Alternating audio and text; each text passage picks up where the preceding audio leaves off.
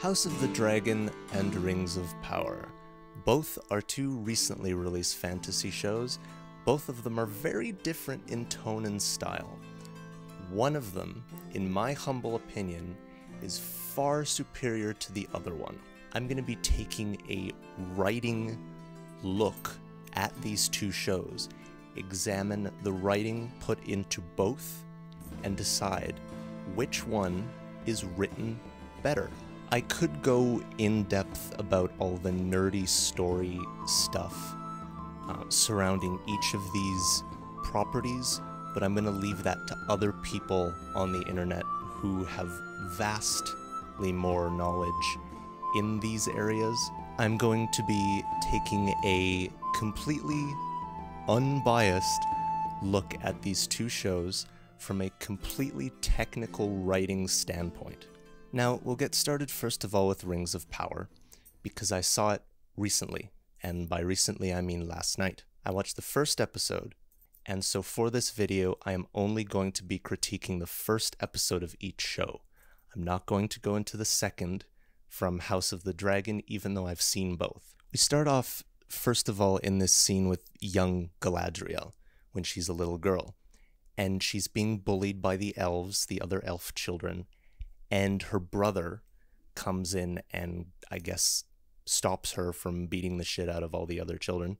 And then he delivers this questionable metaphor. Do you know why a ship floats and a stone cannot? Because the stone sees only downward. So why is that metaphor questionable from a writing standpoint? He compares a rock to a boat. So in your brain, I've never once compared a rock to a boat unless I was talking about sinking and buoyancy. Now, in the first time he brings up this metaphor, he's not talking about that. He's talking about the rock looking into the water and being dragged down by the darkness, whereas the boat looks up into the sky and is guided by a star. Which is slightly strange because later on in the episode, he brings up that metaphor again in kind of a, mental remembering thing in Galadriel's mind, and it's switched. Do you know why a ship floats and a stone cannot? So now the metaphor is a rock sinks and a boat floats, which is what would actually work with that metaphor. First time he brings it up, though, it's incredibly convoluted, and it's not necessarily clear what he's trying to indicate unless you take a moment to examine it in depth. And even then, to be completely honest, it doesn't make that much sense anyway. A lot of the characters in Rings of Power speak in metaphor, especially the elves. They use similes to describe things in dialogue. It's almost as if the writers were trying to sound highfalutin and more intelligent, and try to give the elves this very metaphorical, lyrical dialogue that unfortunately doesn't come across very well. It is said the wine of victory is sweetest for those in whose bitter trials it has fermented. You will linger here, an outcast, poisoned in dark whispers and dreams. Where song would mock the cries of battle in my ears. Only in the blessed realm can that which is broken in you be healed.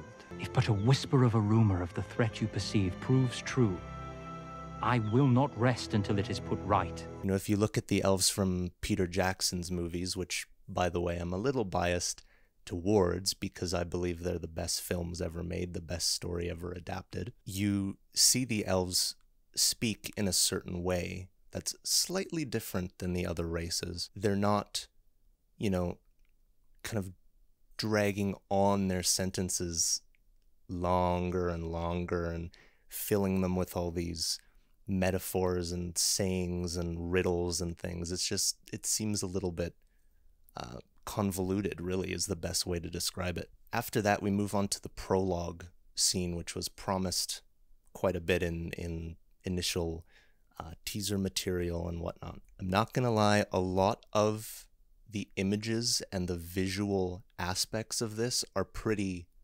solid. You know, throughout the whole show, you can tell they spent a lot of money with a certain style in mind. It just seems to fall a little bit into the territory of CGI overload at many more points than is required.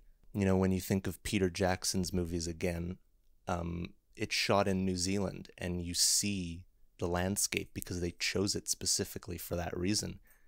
You know, they have Rohan built on the hill in the second film, and they built that on that hill, and they just kind of CGI'd in a couple more, you know, the lower part of the village and whatever on the hill, but you see that as the actors saw that. And that's a good thing with House of the Dragon that I'll get into later on, where everything is labored over. Whether things were labored over in Rings of Power, as an audience member without any background information, I can't tell. That's getting a little more into the filmmaking side, but, you know, when you're thinking about this prologue, you have this scene where Galadriel is stacking this pile of helmets. Why is she doing that? You know, if you take out all the glitz and all the music and the imagery and think about what's happening, why is she stacking helmets? You know, if you're in a medieval battle that has, you know, the aftermath of a medieval battle, and you have a bunch of dead bodies with armor on, you're going to collect all of that and not pile it up. You're going to collect it and either melt it down or repurpose it or give it to more soldiers. I mean, stuff costs money. Piling things up is just, you know, it kind of reeks of, oh, this looks cool. It doesn't make sense, but we'll put it in anyway. You get a shot of Sauron, that looks quite cool. It doesn't really have any bearing on much of whatever else is going on. Then you see this scene with Galadriel taking the dagger of her fallen brother. Sauron has carved this mark into her brother's body. Will this be explained why he did that? I don't know. I don't know if I would hold out hope that they will. But why would he do that? Why would he carve this strange symbol into his body? Is he trying to lead the elves to him? Is he trying to give them a hint as to where he is or what he's planning? Why is the mark carved into his body? Then we see them climbing this wall of ice, which, by the way, looks a little bit like climbing the wall of ice in Game of Thrones. You have this situation where they reach the top of the mountain and Galadriel puts her sword into the ice and she takes out a dagger and points towards the map so that the audience can tell what she's looking at. Probably the director's decision to do that, if it was not written in the script, but it's fluff. It's why is she pulling out a map and pointing a dagger at it? She would know what she's looking at, right? You know, then this elf dude comes to her and says, we should basically, we've been looking for a long time. We've overstepped what the king wanted us to look for. We should return. Perhaps we would be wise to camp here, and tomorrow begin the journey home. Which is nice, except why didn't he say that before they climbed the mountain? He expend all that effort to climb the mountain, to rest at the top, and then say, hey, we should go back down the mountain at dawn and go home. Why not bring this up before you climb the mountain? This might seem like I'm nitpicking, and I might be. From a logical standpoint, from a character standpoint, whenever you're writing something, and whenever I write something, I have to think, if I were this person, and I had the motivation that I had, whatever it might be, when would I bring something like that up? Why would I bring it up? You know, why would I choose to do it at this point instead of this point? You know, you could argue that maybe he was trying to summon the courage to speak to her about this. But even then, if I was about to come up to a wall of ice that she wanted me to climb, I would think, oh, well, now or never, bitches, you know? I need to tell her that I'm not comfortable. I want to go home. We're disobeying the king, right? When your audience is watching or reading, they will pick it up and they will think, that's strange. Why did he do that instead of this more logical thing that makes a lot more sense?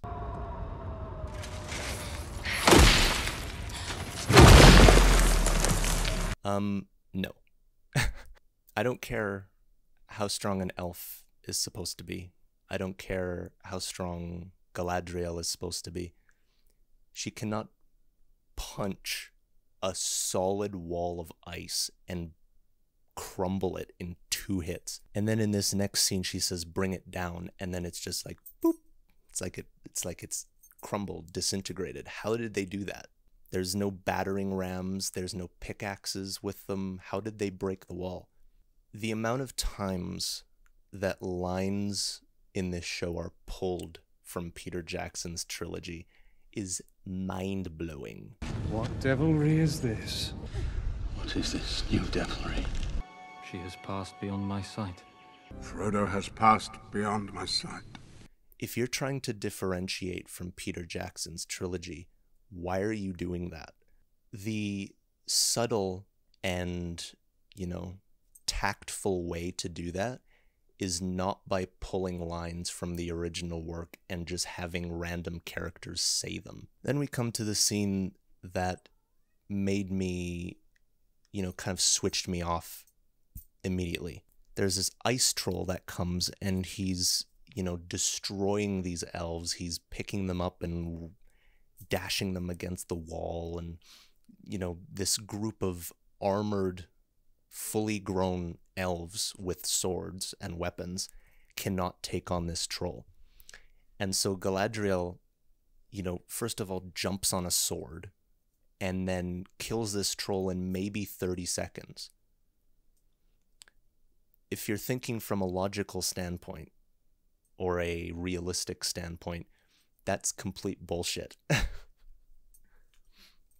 How is she killing a troll in 30 seconds, if that, when this huge, not huge, but this full group of armored elves, warriors, cannot even touch it, can't come near it? Now, of course, after that happens, the men, or the elves, pull out their swords and they say, we are not going with you, and they set their swords and their bows down on the ground. And if they're going home, don't they need them? I get the metaphor of they're setting down their weapons and they don't want to fight anymore. They don't want to follow her. They set the weapons down. But if they're going home, don't they need them? Do they pick them up again? It's not clear whether they... Because it seems in the way that the show is structured that Galadriel goes back with them. Because then we find her in... I don't remember the name of the elf city where Gil-galad is the king and Elrond is, but, we find her there next. So that seems to insinuate that she goes back with them. Do they pick the swords up? I assume they do, but you're not saying it. Why have it at all if it's going to seat some confusion in the viewer's head? Then we come to the Harfoots, who are not hobbits, except they are hobbits, but they're not. The next major problem with this show that it completely suffers from, there's a writing watchword, and I'm sure you've heard it, show don't tell. Whenever we talk about Nori Brandyfoot, who's the basically female Frodo, these characters are saying, oh, she's so troublesome. Oh, she's so this, she's so that. But the Waynes are still out there. They'll be fine, Goldie. Nori's with them. You know Nori. Yes, I do. A tongue lashing if you don't mind your own cartwheels. What is it? What do you see up there? Eleanor Brandyfoot, with your father's nose and always poking us into trouble. You are far too curious and meddlesome to have been born a Harfoot. Are you quite certain you're not part squirrel? They sometimes even tell it to her face. Oh, she's so this, you're so this. This is a perfect example, because a lot of people don't understand show don't tell because it can be quite weird to wrap your head around. This is a perfect example of it, what not to do. Instead of showing you that she's troublesome, which they do, she leads the people into the little berry garden and whatever. Instead of showing you just that, with nothing before it, it tells you multiple times over and over again that she's troublesome. But I can figure that out as a viewer when she leads her little pack of people into the berry garden and almost gets eaten by the wolf or whatever, even though it's not really much of a danger, and then she goes back and maybe her parents scold her for it and whatever. And then I, as an audience member, can insinuate that she's troublesome because she did that.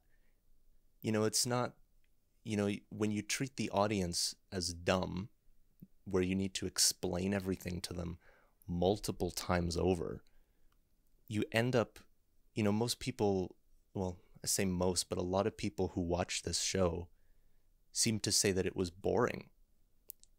A lot of reviews say it's boring, it drags on, there's nothing happening. Well, why are they saying that? Because the show is telling you everything. The pacing of the show and the cutting of the show is very disjointed and slow in and of itself. But then on top of that, when it tells you everything, instead of letting your brain figure stuff out for itself, you're basically sitting there idle, not doing anything, right? When I get onto House of the Dragon, I'm going to show how House of the Dragon is slow, and people have criticized it for being slow. But it doesn't tell you what to think. It doesn't tell you what's happening. At some points, it verges on doing it, but most of the time, the dialogue between the characters, the nonverbal looks that they give each other, that's enough to tell the audience what's happening without blatantly expressing it. Now, I think I'll talk about something that people have criticized, and one of the main criticisms of this show is that Galadriel is not a likable protagonist. Aside from all the, stuff about, a woman and whatever, whenever you're writing a protagonist, whoever they are, whether they're a man, a woman, a horse, a tree, your protagonist has to be a protagonist. Number one thing that I've personally found with writing, if you want a character to appear heroic, they're selfless. Selfless is number one word. Frodo, who is the protagonist, he is taking on this task that was not assigned to him, but kind of fell into his lap. And he knows he'll die. In the Return of the King, he starts to realize he's going to die at the end of this. But he does it anyway, puts the lives of other people and the safety of other people in the world before himself. Now, what is the difference between Galadriel and Frodo as a protagonist? Galadriel is not selfless, at least in this first episode that I've seen. She is strong-headed. She is belligerent. She's quite rude to people at certain times. And she's not selfless. The writers have not set up a situation for her to be selfless. They've not set up a situation for her to be a hero. They've set up a character who's focused entirely on vengeance without cause. Sauron killed her brother. That's nice. But is it enough motivation to give a protagonist? That's motivation for a side character, but it's not for a protagonist because it's not very complex. She's going to spend the entire time, and she does, talking about how she can't do this, she has to do this, because she wants vengeance for the death of her brother. When other people come to her and tell her things, she doesn't listen to them. I mean, we move on to the scene with Erendir. He's the elf that I guess is stationed over this town, and there's these people in this town who are supposedly descended from people who fought with Morgoth during, whatever age or whatever year it was. He comes into a tavern or an inn, and he gets accosted by some patron because of how he looks. And what day was he here? Oh, let it go, knife is. It's a bloody patch of grass. You don't give the orders around here, you mutant son of a bitch. Little bit like The Witcher. Same kind of lighting, same color palette, same general idea of what's going on. I'm gonna be honest, the actual storyline, this subplot between Arendir and Bronwyn, who's the human woman that he falls in love with, I don't really care. I think it stems from the fact that I don't know who these people are. I don't know why they love each other, aside from the fact that they do. When you look at Lord of the Rings, this is probably supposed to be a reflection of Aragorn and Arwen. And with that one, you knew who Aragorn was because he'd been introduced before Arwen was brought in. So you connected with him already, and you saw what kind of person he was.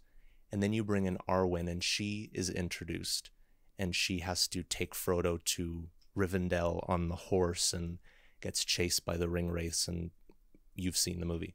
The difference between that is that you know who these characters are.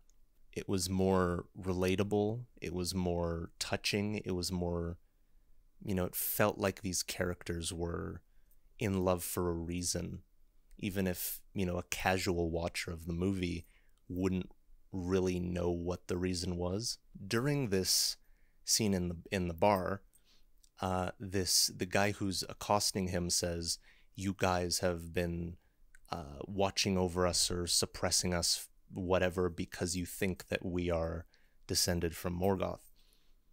And then you have this scene later on where Arendir goes to this watchtower, and this happens. And you believe this place was once a barren scrap of rock? The blood of those who stood with Morgoth still darkens their veins. But for 79 years you've kept watch over the men and women of Tirharad, not because of what their ancestors once did, but because of who they still are. They're trying to frame the guy in the bar as being wrong, and he is, but the elves are not exactly good either in this situation. If the elves are treating these humans as if they're scum that are descended from people who fought with Morgoth, I'm not too surprised that he's angry at them. I just want to note that there's a lot of assholes in this show and not a lot of really relatable, respectable characters. This is a complaint of modern Hollywood where all the men are either useless or arrogant pricks. I'm not seeing a lot in this show to contradict that. Elrond seems pretty pathetic. He's not really doing anything. A lot of the elves are kind of, we don't want to fight with you. We want to go home. And then when the cave troll comes out, or the ice troll, they can't fight it, and Galadriel has to come in and save them. A lot of the humans seem to be quite vile. It's just, it's a strange way to write something. It's a strange way to write a world where, everyone's a dick, and there's not really, even Galadriel's a dick to people. So who am I supposed to connect with as an audience member to say that is a hero? That is the person that I identify with. That's the person that I look up to. I could say that I look up to Aragorn in the original films because he's an honorable person.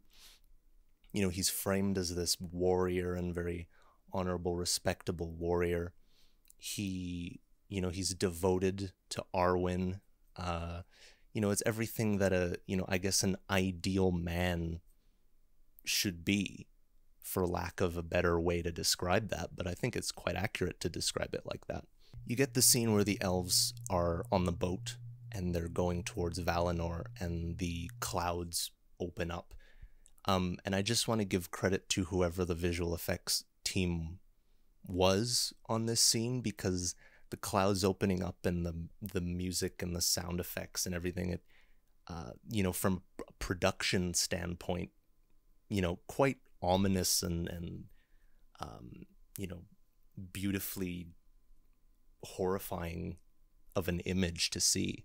That's of course ruined shortly afterward by the infamous scene where Galadriel jumps off the boat into the ocean, in the middle of the ocean.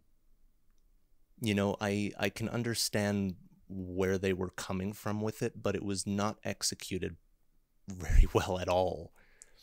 You know, if she's in the middle of the ocean and she jumps off this boat, what's her plan? This is a situation where the writers wrote her into a corner and couldn't get her out by any logical turn of events, right? So, you know, when you're writing a character in a situation that's inescapable, typically a writer will use a deus ex machina, which is a writing term. You've probably heard it before if you've, you know, been writing for a while. It's where something swoops in from out of nowhere and saves the character. This is not even a deus ex machina yet. This is just a dumb decision. If I were to fix this, I would say maybe she passes into Valinor. She goes through, and then you have some sequence of her trying her best to live in this new environment, and she just can't. And so she has to find a way back through into Middle Earth to continue what she was, you know, trying to do to get vengeance. You know, just having her jump off the boat, it's like she's gonna die. She can't, there's hundreds of miles theoretically between this point in the ocean and any stretch of land. So as a writer, what's your plan? You can only use a deus ex machina to get out of that situation. And I know that they do, though I haven't seen it in person yet. But it just seems, it comes across as a bit lazy. So overall, my impressions of the show, Rings of Power, it started off okay. I thought it had some potential, and then it just took a steep dive. And it's unfortunate. You know, the Wheel of Time, when that show came out, it seemed it's the same situation. I mean, it's Amazon doing it, so Amazon seems to have whatever problem Amazon has, it's consistent, and they need to address it. But those are certainly the things that I noticed from, you know, through the eyes of someone who is a writer. You know, as I said, I could address all of the lore breaking and the changes from the source material that they made. But there's plenty of people on YouTube and on the internet that you can watch if you want to see, you know, more of that kind of thing. The writing was, you know, dare I say, awful. The dialogue was pretty pathetic.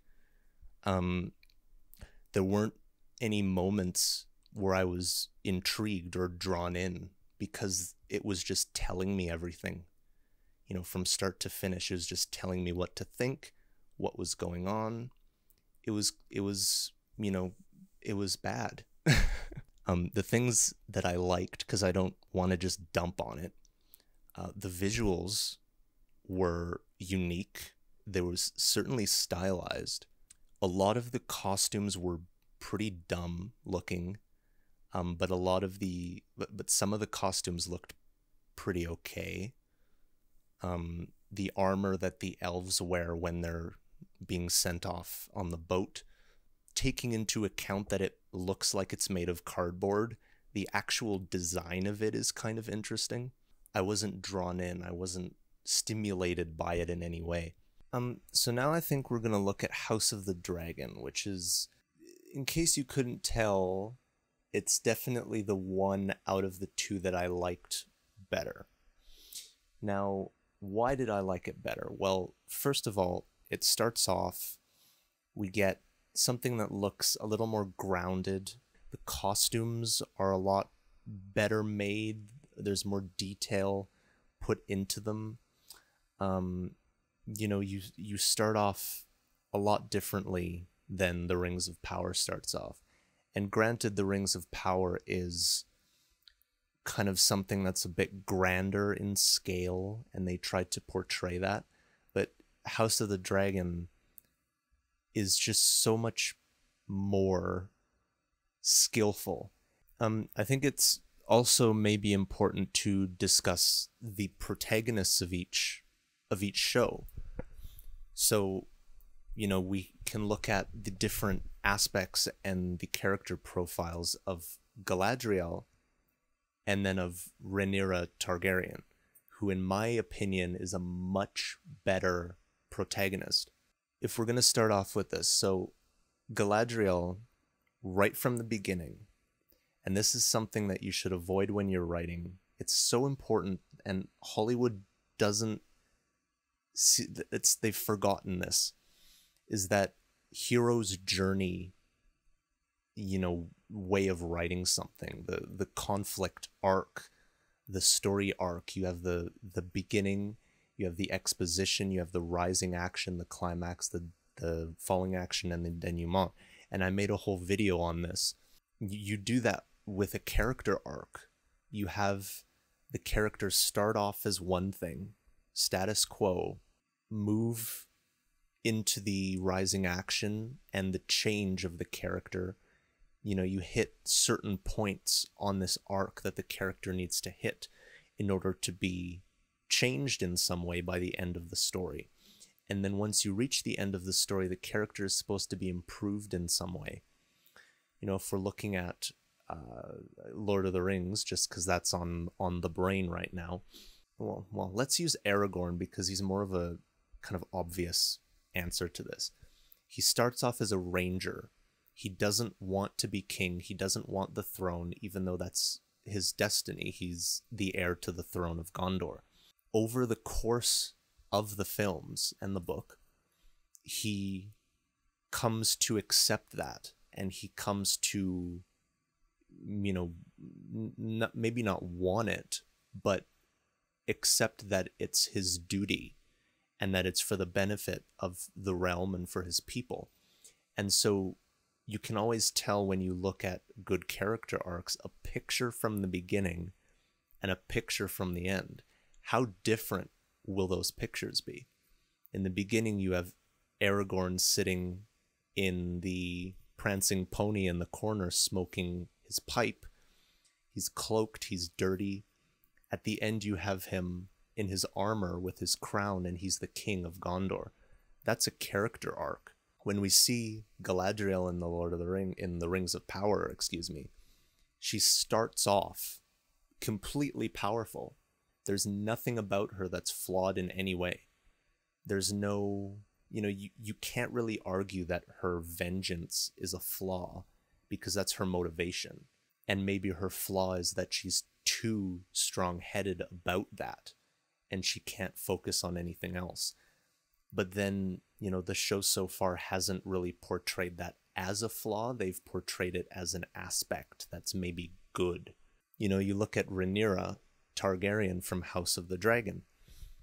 She starts off, she's a bit boyish. She's a tomboy, clearly. They portray that pretty obviously. She's riding her dragon around. Her father, you know, doesn't really want her to do that. He wants her to grow up, is the sense that I'm getting. And she kind of, over the course of these episodes, and I'm sure the series, she has to grow up and she has to become the queen or the heir that she has been made, you know, that her father has made her. You get the scene in Rhaenyra's mother's chamber. I don't remember her mother's name. And it's, you know, the theme of the show is this patriarchal thing, and the woman can never sit the throne. And, you know, people were worried that they would be really heavy-handed with that and not subtle. I think in the first episode, they're a lot more heavy-handed with it than they are in the second. But because I'm only judging the first, I have to judge that. I think this scene here is a little heavy-handed with it. I think they're you know, hammering it home a little heavy. You know, that theme is fine because in medieval, you know, this is based on medieval England. So in medieval England, that's how it was. You know, there were certain reasons why a queen would not be preferred. You know, one that I can think of or that I've read is that when a queen is crowned, she has to give birth because she needs to continue the line to have an heir to the throne. So while she is pregnant, she is basically dealing with the pregnancy, and she can't, you know, in their view, she is not really focused too much on her duties as queen. She's focused on the baby, which, whether or not that's true is, you know, arguable. But the idea in that time period was that the man, if he's a king, he can have an heir, and his wife is dealing with the baby while he's being king. It seems it's a subtle point of story to deal with. It's a subtle point in history to deal with. And I think House of the Dragon, at least so far, is kind of dealing with that in a subtle way.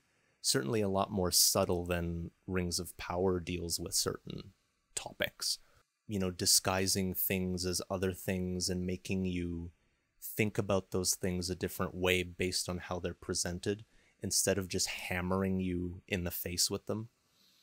And I think so far House of the Dragon is pretty, you know, it's tiptoeing in some scenes, but it's mastering that subtlety of those topics in a pretty, you know, agreeable way. I mean, when you look at the dialogue in House of the Dragon, and I spoke of this a few, you know, minutes ago, it's subtle, it's quick, it's snappy, and it tells you what you need to know.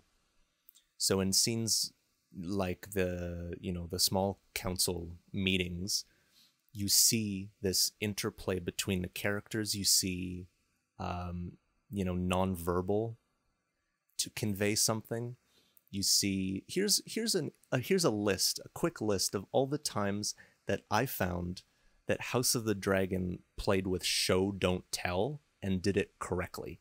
It will beggar our ports. The Crown has heard your report, Lord Corlys, and takes it under advisement.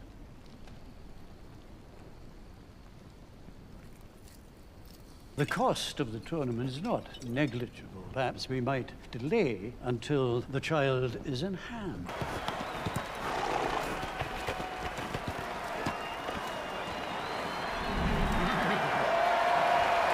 Son of the hand of the king!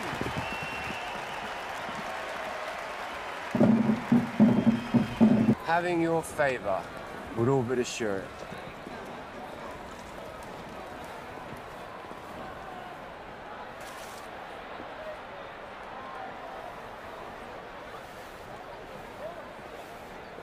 Now, compare that to Rings of Power, and it's on another planet.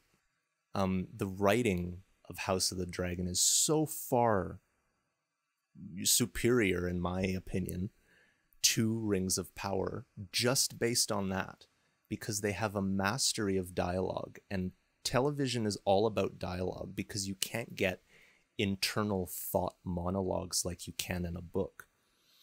So it's all about subtlety, especially when writing dialogue, and this is important to know. Dialogue delivers information. Subtext is important. What a character means versus what they're saying, that is an incredibly important thing to pay attention to. Carry on. You were saying something about my impunity. You mightn't know this unless you left the safety of the Red Keep, but much of King's Landing is seen by the small folk as lawless and terrifying. I just hope you don't have to maim half of my city to achieve this. Time will tell. If I'm gonna maybe give some criticism for House of the Dragon, I think there's a scene where there's a joust that takes place, and what happens is all the knights start bashing each other's heads in and killing each other, which is a little bit weird because in that little span of time, how many wars were just started if this was actually true? You know, these are the highborn knights, highborn sons of these lords, and they're being entered into this tournament. Are they going to be beating the shit out of each other to death? It might have been sacrificed for the sake of something bloody and violent, which I don't think was a good idea. I think the joust, the violence of the joust in and of itself, from a writing standpoint, I've said that a lot this video, from a writing standpoint, the violence and action of the joust is good enough. It can be portrayed as violent, but not to the point where they're killing each other, because then you're stepping past what is realistic. So on a final note, if I were to, rate House of the Dragon, I would give it an 8 or a 9 so far in regards to keeping my interest, because in contrast with Rings of Power, House of the Dragon was slow, but I didn't mind that it was slow because I was interested by what was happening. Whereas with Rings of Power, it was slow, and I found myself wishing it was over. Whenever something would happen, some new thing would be introduced, I'd think, oh, can we speed up? When the audience wants your show to be over, you're not writing it properly. I'm sure some people have watched House of the Dragon and they think it's slow and boring, and that's a fair assessment to make of it. When it comes down to writing, comprehension on the part of the writer, understanding what the story is and what the stakes are and why things are important, it's just miles ahead. House of the Dragon is miles ahead of Rings of Power. If I were to give a final note, watch both, see what you think, because I'm only one guy. I have my opinions, I have my perspective, but I'm not you, and so what I think could be different than what you think. And so on that note, leave your comments down below if you agree with some of the points I made or you disagree with some of the points I made. Tell me why. I would love to hear different perspectives on these two things. Tell me what you noticed that I missed. If you want to add to something or bolster something that I said, feel free to do that as well. And, at the end of the day, from my perspective, I am bloody happy that we are getting House of the Dragon, because so far, and granted they could screw it up, they could, take a nosedive at some point along the way, but from what I can tell, it seems like it's going to be a great show, a great successor to Game of Thrones. Not everyone will agree with that. I know that's a very contentious opinion to have, but in this sphere of entertainment that we're living in right now, having something like House of the Dragon is a breath of fresh air, and I'm so happy that it is being made.